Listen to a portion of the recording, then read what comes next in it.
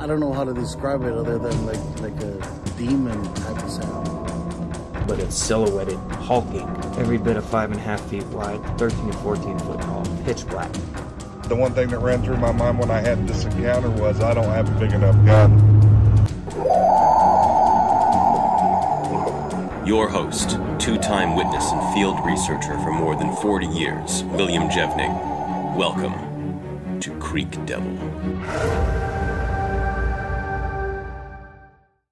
Hello everyone, welcome to the Bigfoot Breakdown. Today we're going to talk about Ivan Sanderson's paper on the Minnesota Iceman. And I thought it was interesting since it wasn't that long ago we actually covered Frank Hansen's story. And I thought it would be interesting to do kind of a follow-up. And in a few weeks maybe we'll do Heuvelmann's paper also on the Iceman, since it was Ivan Sanderson and Bernard Heuvelmann's, who were both qualified scientists who actually went and examined, albeit the creature was in the ice block, but they were able to examine it. So let's dive into Sanderson's paper here. Okay, it begins with preliminary descriptions of the external morphology of what appeared to be a fresh corpse of a hitherto unknown form of living hominid. This paper describes, somewhat general terms, the result of a preliminary inspection of the corpse of what appeared to be some form of large primate of hominid form. The notion that it is a composite manufactured from parts of human corpses and or other animals must of course be considered. Since the body has not yet actually been examined, because it was in the ice, should it be the artist who put it together, inserting several million hairs in the skin before it rotted or was preserved, to have been had some concept work form? And there's no such extent. So apparently, and he makes a good point there. If someone were to have created that, they would have had to have placed all of these hairs, because we're talking, I'm trying to think when they went in the 1960s, and I don't remember exactly what year they did their examination. It doesn't, I don't think it listed here, but we'll go into that. But it's interesting, he said there was no proof that, anyone creating such a thing would have, or no evidence of them having planted, these, inserting several million hairs. That's very interesting. Yeah. Okay. This for the following reasons. The body is not that of any known hominid, pongid, so no hominid or pongid. In those days, they separated human lineage in the hominids, and then all the great apes were pongids. And what was much more significant, it does not conform to any reconstruction or artist conception of any fossil man or ape or other anthropoid. Its general features and particular characteristics as detailed above display an extraordinary mixture of what had until now been assigned to either men or apes. So apparently they felt that there was a combination of features of man and ape. But it also shows others that have never been assigned or attributed to any of either. So, like we've talked with Forrest, these creatures exhibit both human and ape qualities, but also things that are neither, and must be considered their own species. Right. Okay, however, two separate companies specialize in model making for waxwork museum exhibits and film companies in Hollywood, California, have been traced, and individual model makers working for both have stated that they made copies with wax or latex using hair from bears. Mr. Hansen, the caretaker, informed us in January of this year that such a model had been made in April of 1967 because the owner of the original was worried about its safety. That's interesting, where he says the owner, indicating that Hansen was not the owner at this point. I find that very interesting. An object such as this could possibly be constructed starting with the skin of a large male, pale-skinned chimpanzee using a human skull, glove makers, wood racks for the hands, and so forth. The original could have been made of this nature, but then a copy or copies made from it. Okay.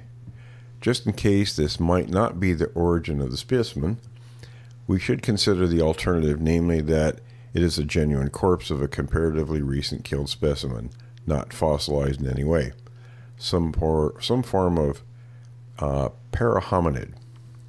This is the considered opinion of Heuvelmans, and is based on as thorough an examination as he was able to make, considering the specimen is encased in ice and is more than half opaque and sunk about 2 feet below the glass cover of its container.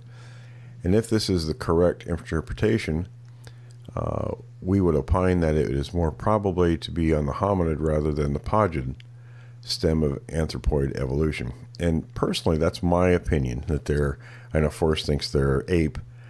I think they're more, not human, but in the hominid family rather than the great apes. I know today that anthropologists have tried to combine all of that, but that's my feelings.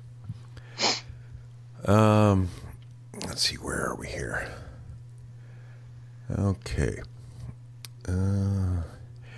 Just where it should be, and placed in that stem, cannot, of course, be said until it has been properly examined out of its iced envelopment.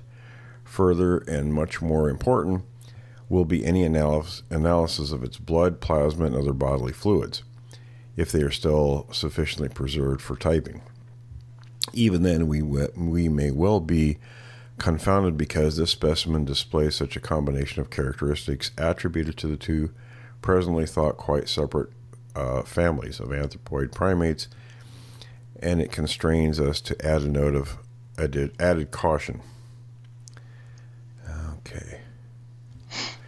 In view of the fact that podgids and hominids have now been shown to fall into several groups together, okay, then he talks about the Caucasoid and Congoid hominids with gorillas and chimpanzees on one hand, and the Mays, Siamangs, and Gibbons among other podgids with the Mongoloid hominids on the other. It is not possible. And, anthropologists, they change all these groupings. This was, back in the 60s, so there's been a lot of changes since then. So, Right. folks were talking about a historical document, so don't get too wound out by terminology. All these things have changed. He says, we will have to add to the hairy man to Desmond Morris's naked ape. Anything of this nature will probably or absolutely demand an overall revision of our ideas of both physical and social anthropology, and will present a somewhat alarming problem to scientists and religionists alike. Sorry about that. This author's personal opinion as to the precise identity of this specimen is at the moment not formulated, so he didn't have any idea about it. As a trained zoologist, and one who spent many years collecting mammalian and particularly primate specimens for examination, dissection, preservation in the field, and while fresh, we would not presume to make any definite pronouncement upon anything other than a purely generalized overall description of its external appearance. The corpus must be freed from its ice encasement and properly examined first. However, some speculation as to the taxonomic status of the creature, if it finally proves to be real, is perhaps permissible, since we do have detailed measurements and photographs to back it up. It is Heuvelmann's opinion, which he states categorically in his paper, and we'll talk about his paper down the road, that this body represents fresh remains of a Neanderthaloid human. Such hominids are currently classed as a subspecies of Homo sapiens, yet Heuvelmann's has named this item Homo pongidoides, and thus a full specific rank. And I think Heuvelmann's caught a lot of flack for that by, kind of jumping the gun and giving something a name at that time. Mm-hmm.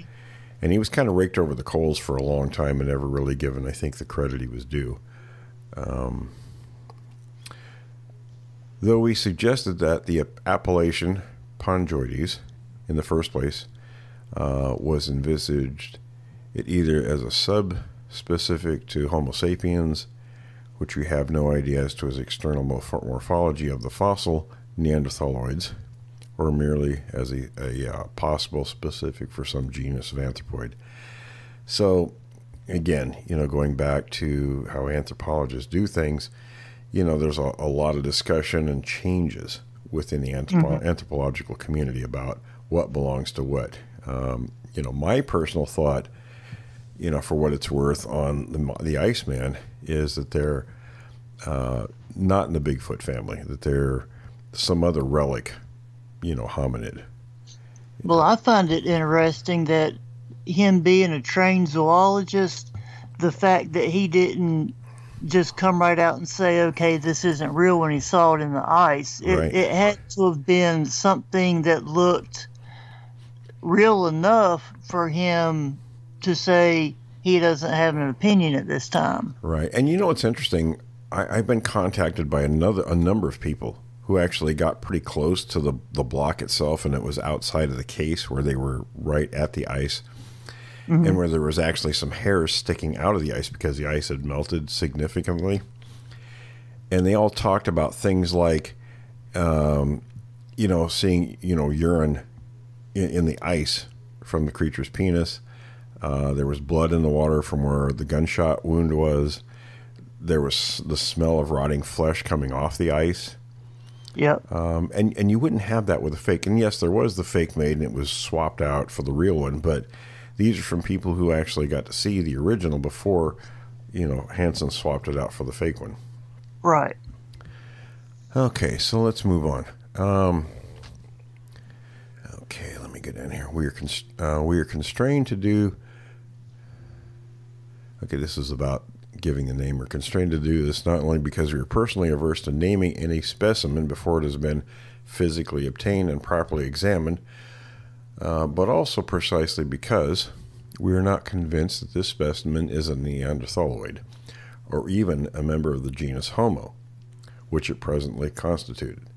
Further still, it might not even be an anthropoid, but rather a survivor of a line of divergent form, and possibly lying between the hominid and the pongoid branches. So he's saying it may not have been either, of the hominid or human lineages or the apes. It was something on its own in between.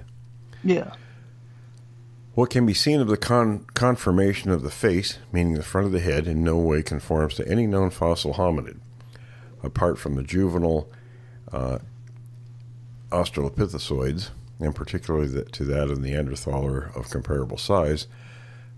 So this is something Forrest talked about. There's no prognathicism, which is the protruding face.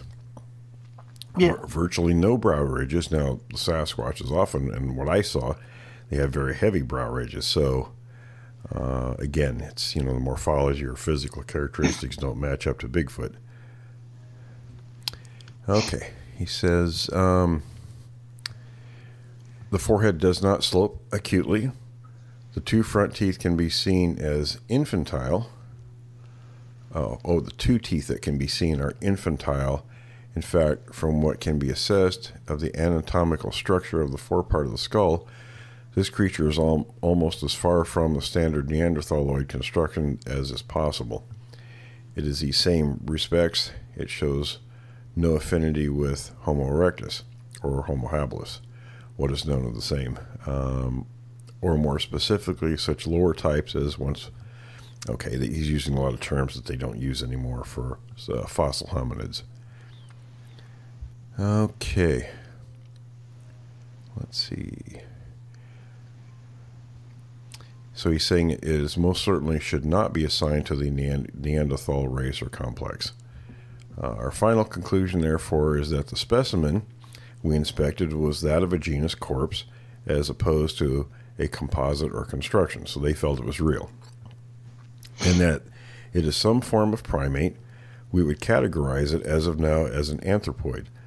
But whether it is a hominid or a pongid or a representative of some other previously unsuspected branch of that superfamily, we are not prepared either to say or to even speculate.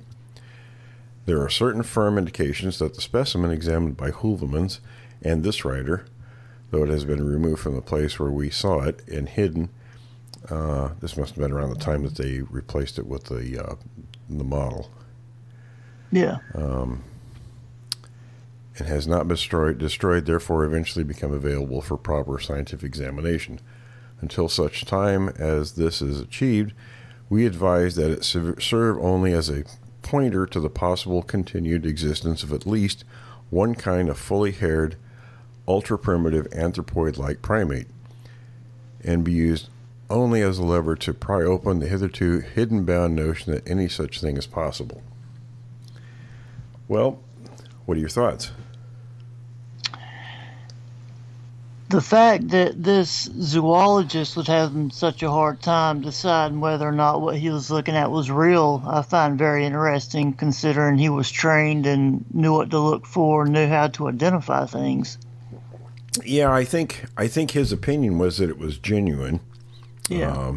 But, you know, being that it was encased in ice, they couldn't give it a proper examination. So Right. they had to kind of leave the question open. And I think that's where it is today, folks. You know, what do you think?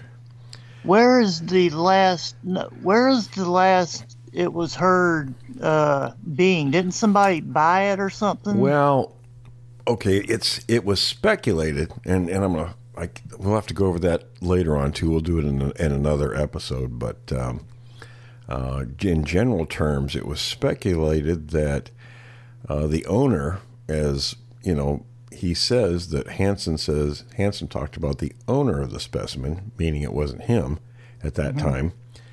The speculation was that actor Jimmy Stewart owned it at this point. Okay. And again, you know, we'll go into that. But the most recent thing I got was from, and the person never did actually talk to me to interview, but I got an email from someone who says that she was apparently dating someone, at least for a time, here in California, and was taken to a storage facility where the original is, or at least was at that time, and this was just 2 or 3 years ago, I got this email.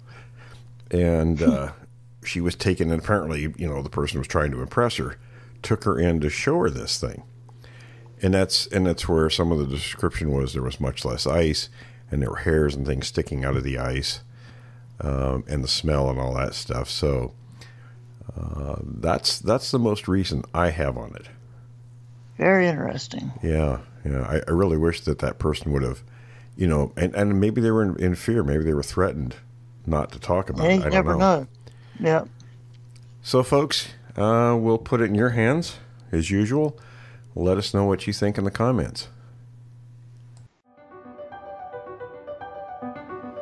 Thanks for listening to this episode of Creek Devil.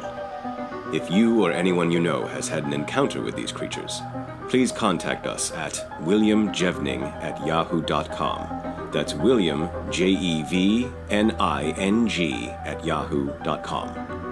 All communication is confidential. Join us for another program next week. And until then, keep your eyes open out there.